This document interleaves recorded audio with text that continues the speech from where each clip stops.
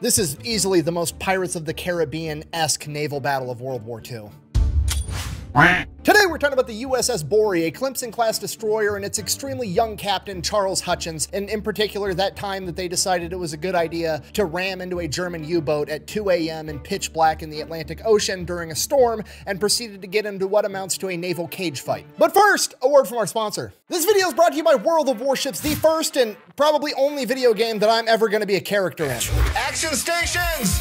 General quarters. Yeah, for Veterans Day, you can unlock a new ship, the DD-214, and you can get me and my friend Matt over from Demolition Ranch, both as commanders for your ships. If you don't know, World of Warships is a free game on PC, PlayStation, and Xbox where you get to command some of the greatest naval vessels of all time, like the USS Texas, the USS Iowa, or the USS Enterprise. Or if you're into losing, you can be some of the world's biggest coral reefs, like the Yamato or the Bismarck. Seriously though, go check it out. I'm gonna have it linked down below, and when you use the code VETS4VETS, you're automatically gonna unlock me and Demo Matt, as well as a tier 4 battleship and a bunch of in-game money and 14 days of free premium play. So yeah, let me know how bad me and Matt are at voice acting in the comments down below. Let's get back to the video. All right, our story begins with Charles Hutchins. He graduated the U.S. Naval Academy in 1936. From there, he served on the battleship USS Nevada for approximately 2 years before transferring to a destroyer. He served there for a short time, and then he ended up resigning his commission, going back home, getting a wife, having a family, starting a career, and he was just out of the military. Fast forward a couple of years after that, the Japanese attack Pearl Harbor, World War II kicks off, and he ends up rejoining the United States Navy in 1941. Now, to be completely intellectually honest, I was unable to find the actual context of why he decided to join. I'm not sure if he was motivated by Pearl Harbor and rejoined because of that. I'm not sure if he was concerned that he was going to get drafted, so he might as well rejoin on his own terms. I'm not sure whether or not he got voluntold that he had to go back into the United States military. However, for the purposes of storytelling, I'm going to go ahead and assume that it was a veteran getting called back into duty because somebody needed an ass whooping.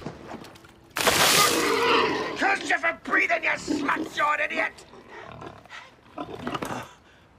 Mother's love. Regardless, 1941, he gets recommissioned and put in command of the USS Borie, which is a Clemson-class destroyer that's been in service since 1920. So obviously not a super new ship. In addition to that, the Clemson-class destroyers had a well-known flaw where they did not have a very tight turn radius. And while that's probably not good for any ship, it's definitely not good for your destroyers because they're supposed to be the smaller, more nimble ships that were going to be used to launch torpedoes, launch depth charges, and fight off submarines. Because of this, a lot of the Clemson-class destroyers, including the USS Borie, never actually made it into the Pacific theater. Instead, they were sent over to the Atlantic, primarily being used to defend supply convoys from German U-boats. So for the first couple of years, that's primarily what the USS Borie is doing. They spend some time down in the Caribbean, they go down towards Brazil, they're over by Morocco, just defending supply convoys, moving items from here to there. Then in 1943, they go on a convoy down to Casablanca, and once they get there, they're informed, change of plans, you're no longer just running defense for these supply convoys anymore. Now, the reason for this is there's been a new invention called the High Frequency Direction Finder, or the HFDUF. And this thing does exactly what the name says it does. It intercepts radio signals and then tells you what direction they're coming from. Now, that doesn't seem like a big deal, but it's actually a humongous deal because in 1943, at this point in the war, the Germans are still under the impression that the Allied forces have not cracked the Enigma code, which means that they're just blasting high-frequency radio waves all the time because they don't care if those radio waves get intercepted, because until now, you could never tell which direction they were coming from, and if you didn't have the ability to decrypt their message, which they thought we didn't, there was no point to not just blast radio waves whenever you wanted. So now, rather than having a bunch of ships go out and escort supply convoys playing defense, they're going to send out what's known as a hunter-killer group to hunt down the enemy submarines and destroy them. Okay, we're going from self-defense to self-offense. It's going to be way better. So the way this works is you're going to assemble a hunter-killer group called a task force. That's typically going to be an escort carrier, which is just a smaller aircraft carrier, and then 2, 3, 4 destroyers. They go out, they track down an enemy submarine, destroyers drop the depth charges, that brings the submarine to the surface,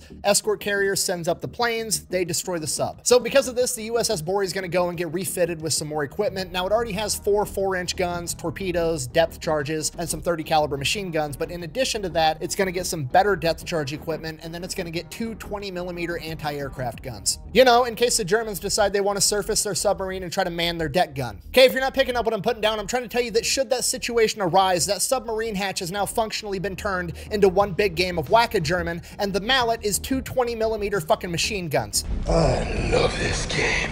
So they get all that, then they get the Huff Duff installed, and then they get attached to Hunter Killer Group 2114, which is being led by the escort carrier, the USS Card. So they go out and they start hunting down German submarines. You have to realize this is one of the first Hunter Killer groups that the Americans have ever used, meaning the Germans don't really know what hit them. And because of that, they absolutely wreck house. On their first couple of missions, they for sure sink 4 submarines. They have 3 more probables, and then a ton of damaged submarines as well. Because of this, the task force ends up getting awarded the Presidential Unit Citation, which if you don't know, is the equivalent to the Medal of Honor, except for a military unit. Now, out of those 4 that were sunk, one of them was sunk by the USS Borie utilizing torpedoes, and what happened was the Germans got out of the U-boat, they got into their life rafts, and they surrendered, and they started firing these star clusters up in the air, and the Americans just kind of figured like, oh, they're still surrendering, they want us to see them, know where they're at, so they go out, and they're attempting to rescue these Germans, and what had actually happened was they were utilizing these star clusters to signal where they were to another submarine, and that German submarine ended up firing a bunch of torpedoes at the USS Borie. Luckily,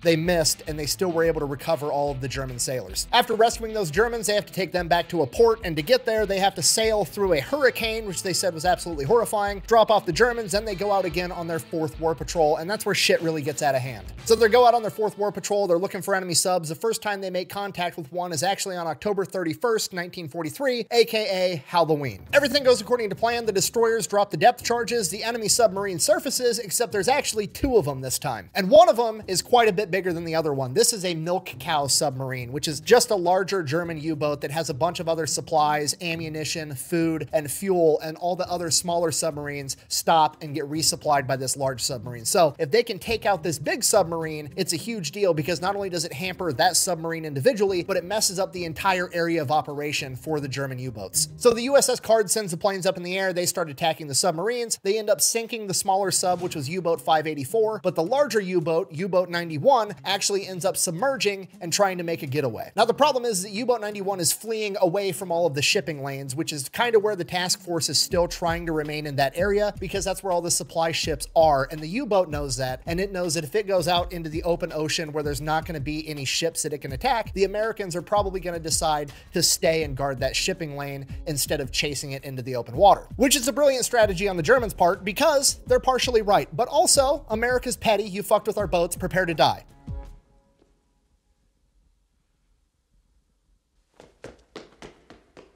So the commander of the USS Card, Arnold J. Isbell, the man in charge of the entire task force, radios over to the USS Borie and basically says, go get them, we'll guard the shipping lanes. Immediately upon hearing this, Commander Hutchins of the USS Borie gets on the loudspeakers and informs his men, and I quote, "Gentlemen, we've been volunteered to go get that U-boat," and they all start cheering. Okay, the guys are motivated. They've got a Presidential Unit Citation. They've been kicking the Germans' ass the entire time ever since they went on the offensive, and now they're gonna go get these guys all by themselves. So the USS Borie breaks out of the formation, goes off chasing this submarine on its own, but the submarine's got a big head start, so it takes them a while to track it back down using the Huff Duff. They think they found it. They drop the depth charges. Sure enough, a submarine surfaces. But this one's smaller, definitely not U-boat 91, but it's still, hey, it's a U-boat, U-boat 256. We're gonna go ahead and take it out. The submarine submerges again real quick, so they drop more depth charges, and then they hear a huge explosion underwater, and they just see a ton of oil all over the top of the ocean. They take that as we definitely just sunk that U-boat, so they radio back to the task force, hey, we just took one out, we're gonna find U-boat 91 next, we're gonna keep looking for it. Worth noting, U-boat 256 wasn't actually sunk, it did manage to limp back to port, it was just critically damaged, but the guys think they've sunk a U-boat, so they're pretty pumped. So they take off, going in that same general direction, trying to pick up something on the Huff Duff that they can track down. After about an hour, they actually get a hit, it's way off in the distance, the max range on the Huff Duff, they head that way, they start chasing it down, the sun goes down, it's nighttime, they're staying up, doesn't matter, they keep headed towards this signal, signal. By the time they reach it, it's 2 in the morning and it is pitch black outside with 15-foot waves on a very rough ocean. And between being pitch black outside and the 15-foot waves, it's definitely not the time that you want to engage in naval warfare. However, if we don't touch their boat first, they're going to touch ours, so fuck them. Do not touch these. This is a no touching them. So they get to where they think they're right on top of this sub, and they go to dump some depth charges, but the equipment malfunctions, and it dumps every depth charge they have loaded. The men on board said that the explosion was so large that it lifted the entire stern out of the water. Okay, just so we're on the same page, this is a 1,300-ton warship, okay? That's like 2.4 million pounds, and part of it just got lifted out of the water by this big-ass fucking explosion. So obviously, considering the destroyer damn near took flight, the submarine is damaged, and they had to surface, and they're like 400 yards away from the Borie. Remember, it's 2 a.m. and there's 15-foot waves, so it takes them a minute to actually spot the sub with the spotlight, and by the time they see it, the Germans are already on top of the sub manning all the guns. So the Borie opens fire with the 4-inch guns and begins hitting the submarine. The submarine returns fire, and after a couple seconds of exchanging, all the Germans on top of the sub are dead, and they've disabled the main gun. From here, the Borie starts closing in on it, and the German commander realizes he doesn't have any other option but to try to do a U-turn, because he knows that subs turn significantly sharper than American destroyers, and turn around and be able to get behind the destroyer to hit it with torpedoes to be able to kill off the USS Borie. And Commander Hutchins realizes the exact same thing, which means there's only one thing to do. As the U-boat is turning at a sharper angle, the USS Borie is going to have to intercept it, ram it, and cut it in half. So Commander Hutchins gives the order over the loudspeakers. They pick up as much speed as possible to ram this submarine as they continue firing on it as they close in closer and closer on a collision course with this sub. The USS Borie ends up colliding with this submarine, U-boat 405, at a 30-degree angle, but because of the 15-foot waves, when they collided, the USS Borie was higher than the submarine was, and it didn't cut through it, it landed on top of it. So the USS Borie is essentially high-centered on U-boat 405, and U-boat 405 is so critically damaged that it can't submerge anymore, so they are essentially stuck on top of one another in the pitch black of night at 2 a.m. with nothing but spotlights riding out 15-foot waves together. I beg your pardon, madam, but get off!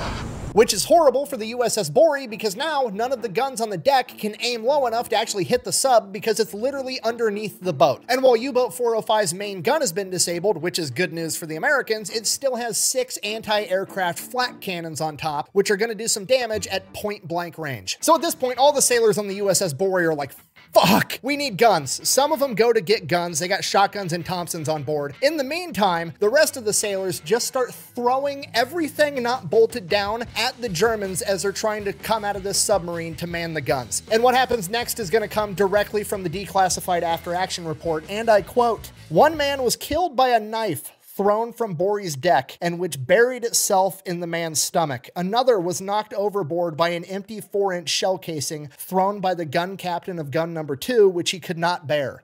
Okay, I'm gonna go out on a limb here. Shell casing kill, probably pretty rare. Getting a knife kill on a dude inside of a fucking submarine, probably the only time it's ever happened in human history. I saw that. Brick killed a guy. Did you throw a trident? Yeah. For a couple of minutes, it just turns into a complete shit show. The Germans are shooting at the Americans with flare guns while the Americans are throwing random shit at the Germans, trying to make sure they don't make it to the flak cannons. But then the other Americans finally show back up with the shotguns and the Tommy guns, at which point the Americans are just farming the Germans for XP. I mean, they've got one spawn point with one hole they have to crawl through. They've got no shot. Where's Spawn Killer? Regardless, the Germans still continue to try to make their way over to the flak cannons, but get mowed down almost every time. A couple of them actually do make it to the flak cannons and open fire, but they don't last very long. And while that's going on, you've got a bunch of dudes with crowbars trying to pry the ship off of U-boat 405 so they can break free. And those guys aren't aware of it at the time, but below deck, the USS Borie is critically damaged and taking on water, and the damage control crew down below is in full swing, doing everything they can to keep the pumps running, to keep water out of the ship, and to keep the engines going so they can reverse away from U-boat 405. And while all of this insanity is going on, Commander Hutchins still has the wherewithal and the knowledge and the understanding of the men that fight wars to get over the loudspeakers and yell, "Do not board the enemy vessel," which was 1000% gonna happen if he didn't tell him not to. After 10 long, crazy minutes of what amounts to a pirate fight, they finally managed to break free from U-boat 405, and by this time, the damage control guys down below deck are literally up to their elbows in water, and the pumps are not keeping up. So at this point, the USS Borie, critically damaged, taken on water, can only move at a reduced speed. Same thing with U-boat 405, critically damaged, only able to move at a reduced speed, and it's missing half or more of its crew. And at this point, you're thinking like, okay, maybe both of them should just call it a day. But no, the second U-boat 405 breaks free, they immediately start maneuvering to get around and get that angle they need to fire torpedoes at the USS Borie. What a stupid son of a bitch. And Commander Hutchins isn't going to be able to do shit about it. He's got worse maneuverability and he's moving slower than this U-boat. There's literally nothing he can do. So thinking fast, he orders everybody to kill all the lights on top of the ship. And submarines don't have spotlights, so now nobody can see anything. It is just black, right in 15-foot waves. So U-Boat 405 does the only thing it can do at this point, and it decides it's going to cut and run, at which point Commander Hutchins in the USS Borie has the same opportunity. Do I want to call this a day and limp this home, or do I want to try to finish it? We're electing to finish it, okay? This is like two heavyweight fighters in the 5th round, completely gassed, throwing punches at each other that don't actually hurt, but god damn it, we're in a fight. So obviously U-Boat 405 is sending out radio signals. They need help, they need backup, they need somebody to come save them, and they don't know that the USS Borie has the Huff Duff and can use that to see where they are in the dead of night with no light. So the USS Borie, under the cover of darkness, maneuvers to where they're going to be able to engage the submarine, and they light it up. They hit it with depth charges, they start firing on it with the 4-inch guns, then they hit it with the spotlight, and after a couple minutes, a bunch of the crew comes out waving hands. They're ready to surrender. They're shining the spotlight on them as the 15 surviving crew members get inside some rafts. The rafts start drifting towards the ship as the submarine explodes and sinks to the ocean floor. This may or may not have been due to scuttling charges that the German men set right before they got out of the ship, but regardless, everybody on the USS Borie is cheering at this point because they haven't lost a single man. As these rafts start getting closer and closer to the USS Borie, the Germans start shooting up star clusters, at which point Commander Hutchins is like, oh shit, I've seen this before. And as soon as he thinks that to himself, one of his men screams, torpedo incoming, because they spotted it in the water. He orders the USS Borie to bank as hard and as tight as it possibly can to avoid this torpedo, which it luckily does. Unfortunately, this evasive maneuver forced them to actually drive right in between the two life rafts, splitting them apart, which may or may not have capsized the rafts and killed them. We have no idea, and the USS Borie wasn't sticking around to find out because there's a sub out there shooting torpedoes at them. The USS Borie takes off doing a zigzag pattern trying to evade this submarine. Hopefully that sub is going to stop chasing them and go rescue their guys. And below deck, things are not looking good for the USS Borie because at this point, Lieutenant Morrison R. Brown, the engineering officer, is standing in water up to his neck trying to keep the ship afloat after ordering all of the other men above deck. And he continued to do this until there was literally no room left for him to breathe inside of the engine room, for which he would be awarded the Naval Cross. Other members of the damage control crew would also receive the Naval Cross and Silver Stars. At this point, the USS Borie is somehow still managing to barely limp along moving forward, but they've lost all auxiliary power, the pumps below aren't keeping up, and this ship is absolutely going down. Commander Hutchins, just trying to buy time, orders all of his men to start throwing over any extra weight they can find. By this point, it's daylight, which is honestly worse because that means that the enemy submarines are going to be able to see them. In addition to that, the generator for the emergency radio and the homing beacon isn't working, so they're not going to be able to radio for help. So the communications officer does the most MacGyver shit I've ever heard of in my life and manages to get the emergency radio generator running with the alcohol-based fuel from a torpedo, aka torpedo juice, and Zippo lighter fluid. Shortly after that time, they're able to send the radio message out to the task force. The USS Card sends up planes to go find them. Once the planes actually spot them, okay, that's good. Now they just have to keep the boat floating long enough for the task force to make it to them. So that's what they do. They do everything to keep the ship afloat while they wait, and they wait, and they wait, and hours go by, and it's noon, it's 1, it's 2, it's 3, it's 4 o'clock in the afternoon, and the sun's starting to go down, and finally Commander Hutchins has to make the call, because if he has to abandon ship in the middle of the night, it's going to be a catastrophe because they don't have any power for lights anymore, and nobody's going to be able to see shit. So he has to decide if he thinks this boat can stay up afloat all night long, or he needs to get his men in the life rafts right now. So he makes a call. He orders all of his men to abandon ship and get in the life rafts, and they are in those life rafts all night long, and during that time, 27 men die from hypothermia and injuries from the previous day's fight. The next morning, the task force does show up, the rest of the men get saved, and the USS Borie is still kind of barely half-ass floating above the waterline, and we can't leave that behind, so the USS Card sends up some dive bombers. They sink the USS Borie. Despite the loss of the USS Borie and some members of its crew, it is still seen as a tremendous victory and the turning point of the Battle of the Atlantic. For that, Commander Hutchins was awarded the Navy Cross. So in conclusion, that is the story of the USS Borie and her crew, the ship that helped usher in the end of German Wolfpack dominance in the Atlantic Ocean and usher in a new era of American hunter-killer groups. Thank you for watching. Best way to support the channel is go buy some merch. Doesn't really work when I'm wearing a sling. Fluck will put it up on the camera. Thanks for watching. Quack Bang, out. I know a million of you have already asked in the comments section already by this point in the video. I tore my pec doing jujitsu and had to have it repaired. So they basically like drill a hole through my bone and then grab my pec tendon, pull it through my bone and put a pin through it. And then my bone has to re-heal around my pec. So I'll be in this sling for like the next 6 weeks. It'll be a good time. Thanks for watching. See you guys later. You will have a chance in the next 10, 20, and 30 years to serve the cause of freedom and your country all over the globe. to hold positions of the highest responsibility, to recognize that upon your good judgment in many cases may well rest not only the well-being of the men with whom you serve, but also in a very real sense the security of your country. I can imagine no more rewarding a career, and any man who may be asked in this century what he did to make his life worthwhile, I think, can respond with a good deal of pride and satisfaction. I served in the United States Navy.